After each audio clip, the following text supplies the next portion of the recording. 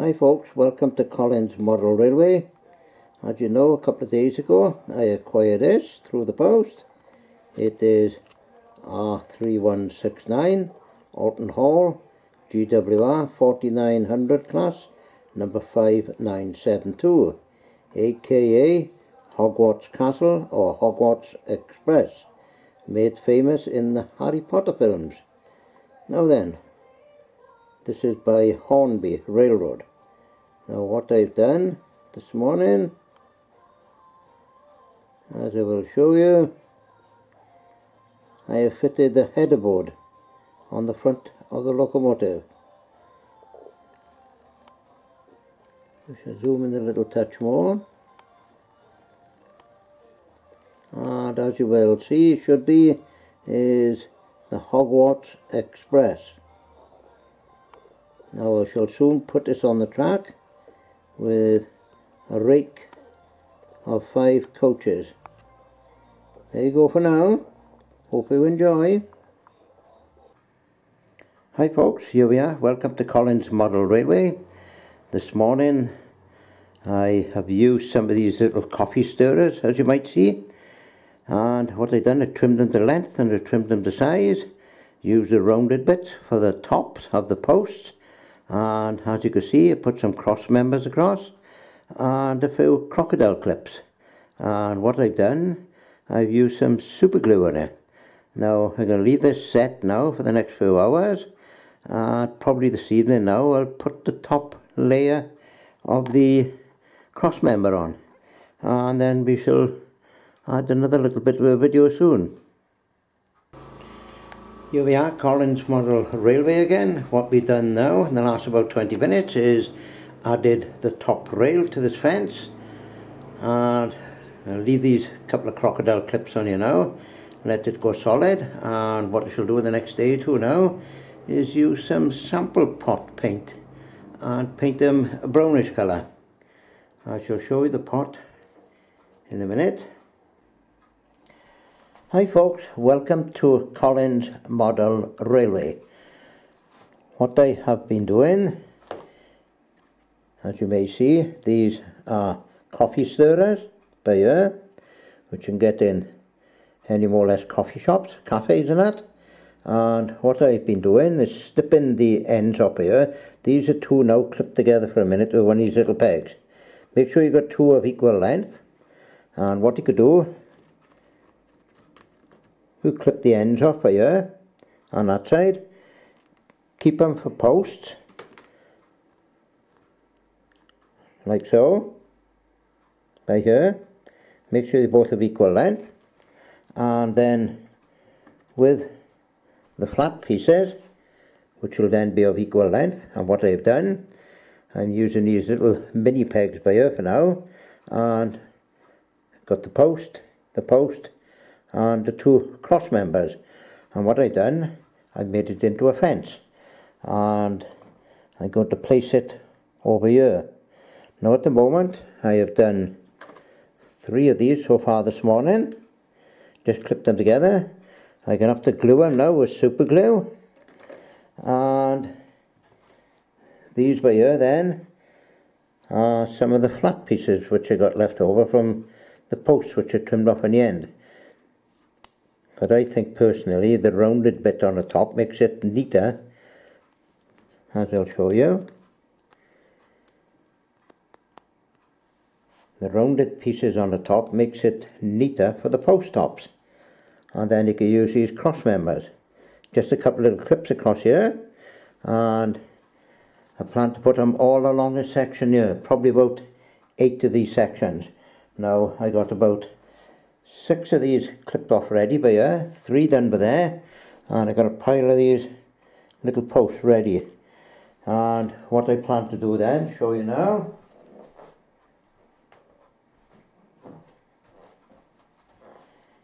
You've got sample pots here from Wilco, and they just colour test the pots.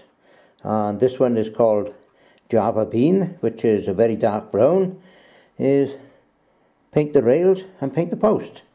And I shall show you that now in the near future. Hi folks, what I've done this morning now. As you may see, the fencing in the background. I got the 2 cross members and I got 3 uprights for the fencing.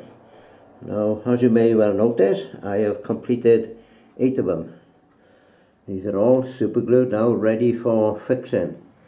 I shall have a look at that now in the next few days. But what I shall do first, I shall put a coat of this brown sample paint, which I got by here, as you may see, the buyer.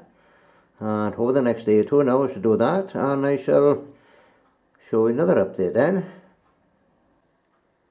Hi folks, what we've done this morning now, as well as the fencing, which I just showed you, is what I've done. I've glued all the animals down by here now. You can see the little tubes of glue by here. Super glue it is, by the way. And as you can see, there's cattle, sheep, horses. There is a couple of dogs, and there's a couple of little lambs here as well. And I've done a little bit more on the other side of the railway. I shall show you that now in a minute. Here is the other side of the railway, which I just mentioned about. Now what I've done, I've glued down this piece of hedge. I do have this little piece of fence, which I do intend to put up by here in the near future. Now the pigs are glued down, the cattle is glued down, there is a ram there, there's a few more cattle, and they're all glued down all around as far as here. Now what I have to do, I got half a dozen sheep here. I got to sort them out now. I got to glue them down sometime, and we shall show you a little bit more soon.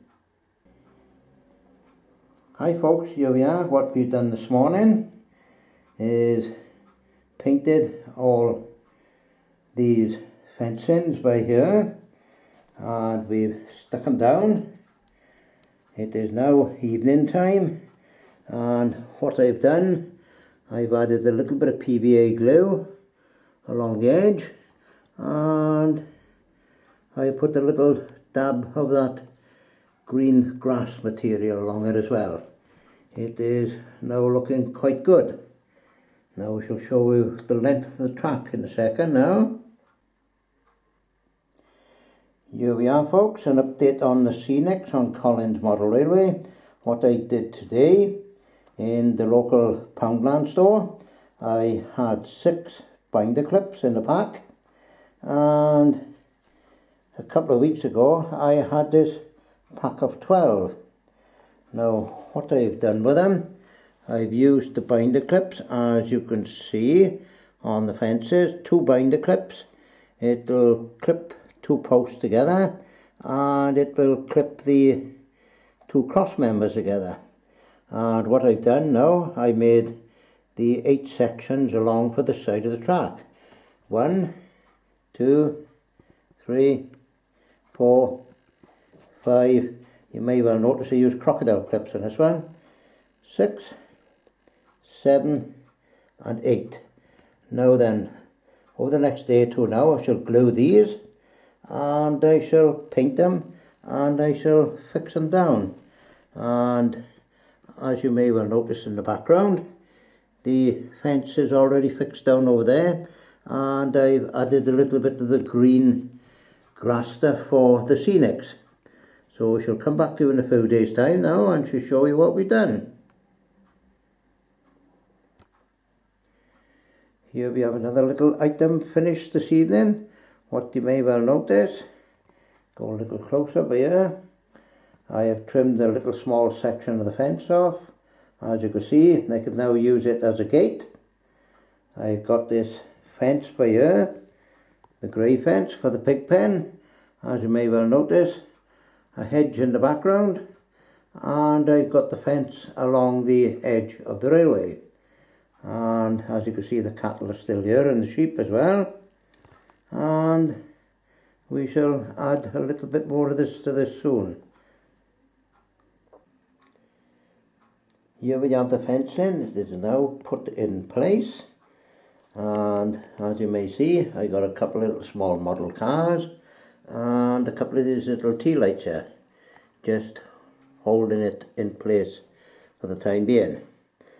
Leave it set now and go off now. I put a little bit of filler around the joints, as you might well see by here. Here we are now, folks. The fence is all painted. I've dropped a little bit of green, this grass down here at the moment as well, to tidy it up a bit. And it is now looking pretty good at the moment. And as you can see, the one in the background is done as well. And she's not looking too bad.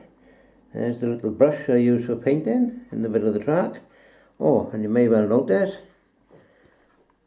I put a little bit of glue down by here, and I stuck an odd railway sleeper in by here, and by here, and by here. And we shall tidy up a little bit more on by here soon. That's it for now. Here we have a view looking down the two twin tracks and of the two fences which I have erected. They're both around about 4 feet long, and now we're going to leave them now to set before I do any more work on it. That's it for now. I have run the both coaches down here as well, and as you may well notice, there is plenty of room between the coaches and the both fences.